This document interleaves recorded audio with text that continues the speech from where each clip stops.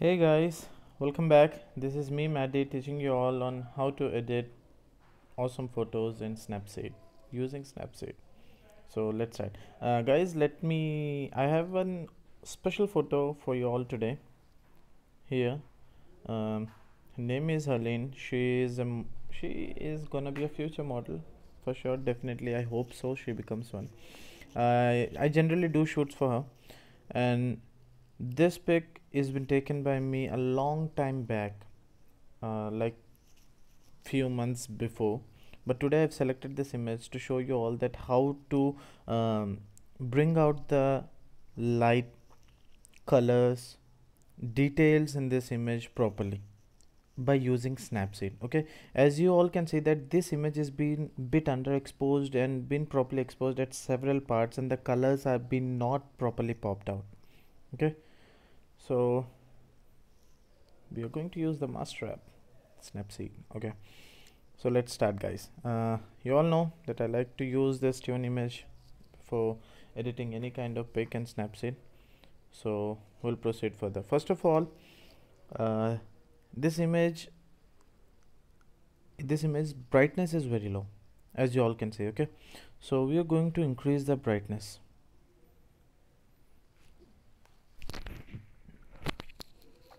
We're gonna keep it at 75.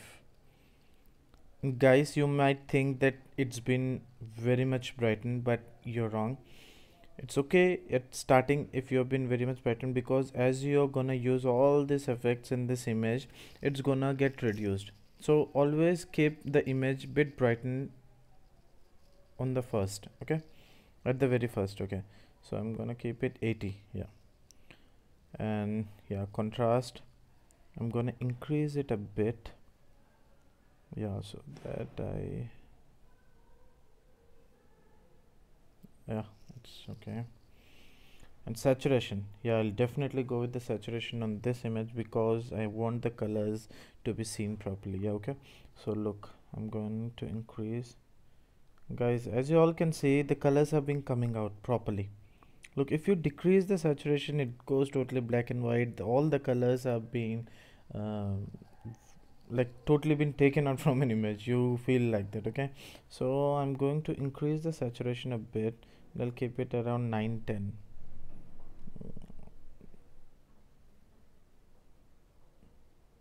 Yeah, it's okay, it's perfect. Now ambience, yeah, I'm going to increase the ambience definitely for sure, and I'll brighten it a bit.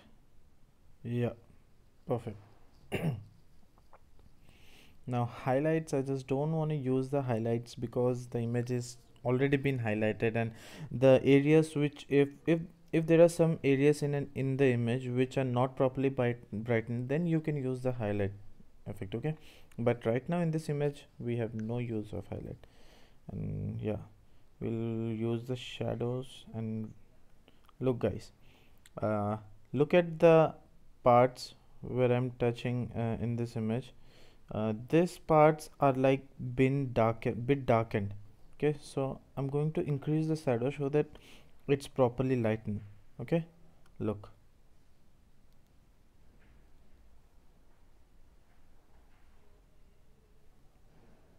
Yeah, I'll keep it on 10.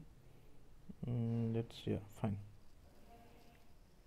Look, guys, let me show you that how the image was before and now it looks like this. This was the before image and now it looks like this. Okay, so uh, I'll use the lens blur tool.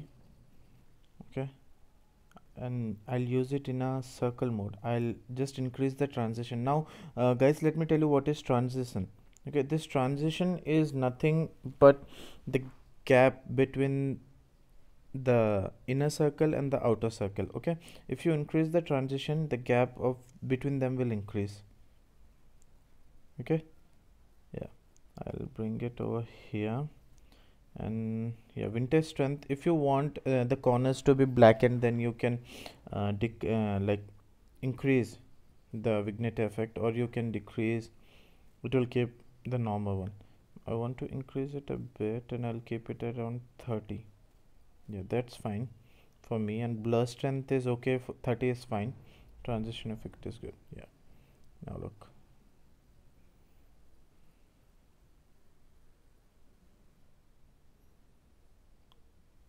Now it looks like this.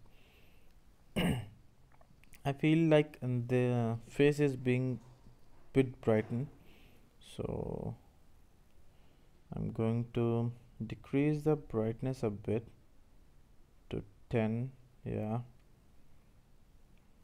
ambience plus 3 4 would be fine. Yeah, and warm effect, no, I just, it's okay, it's okay, it's fine, it's fine. Yeah, I'll go with the detail part. Now look, let me zoom in and show you that what the detail does in this image. Detail, okay. Structure, can you see?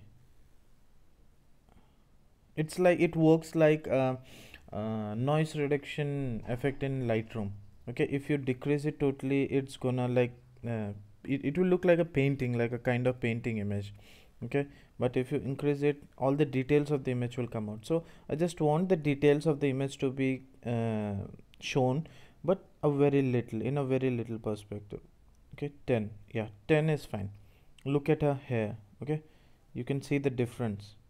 Yeah, okay, now you sharpen it a bit. Okay, perfect. It was before and now it looks like this. Now okay, I'll use the brush tool.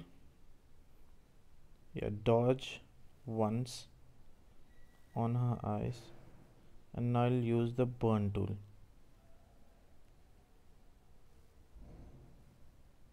Okay,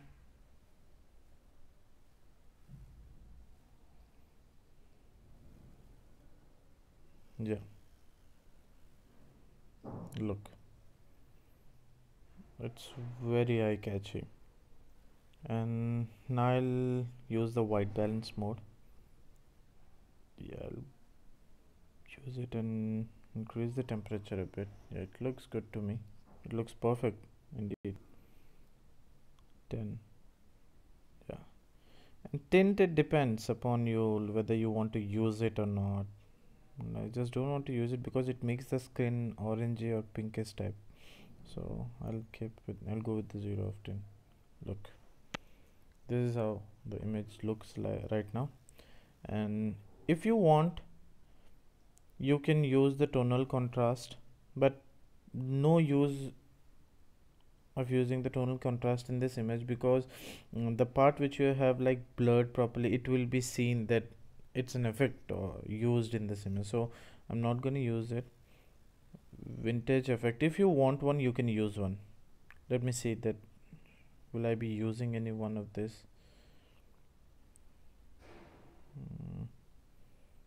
Okay, no, no.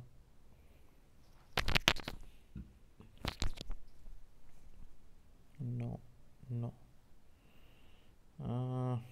Guys, actually I don't feel like using any one of this filter right now, because my original image is like looking perfect for me. Perfect to me. Literally, it is looking perfect for me. Okay, so we'll just let's see what we can use more in this image. Tonal contrast, no. Black and white, no. Face, no, it's already perfect. And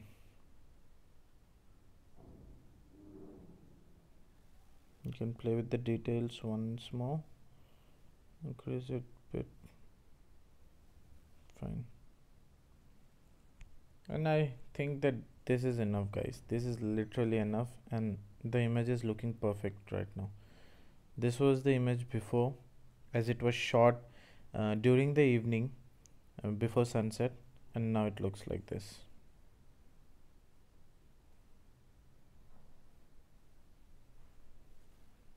Well, you can do one thing, that highlights, you can decrease the highlights a bit if you want to, and I'll keep it to 15, because I felt like the image is being like very much highlighted. So I'll decrease it and I'll keep it to 18. Okay, this was the before and now it looks like this. And guys, let me tell you, we can use the brush tool over here on our hands if you want to look, because it was like totally whitish, so now you can use on our hands and it will look perfect. Look.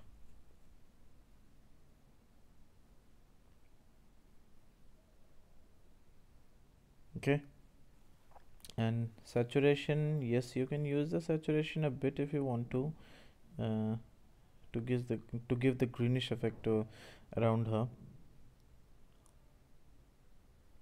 but not to be highlighted more. Yeah, it's fine. Yeah, this is fine, people. I hope you have liked this video. Please do subscribe my channel. It's named as Madhu Prabhas, and I'll upload many more tutorials on how to edit portraits, landscapes, street images, and everything. If you have any doubt, any kind of question, just leave a comment below and I'll definitely answer all of your questions. And guys, I'll be uploading one more video on the same model but a different pic. I hope all of you guys will love it. So we'll look forward to it. Thank you. Have a great day. Bye.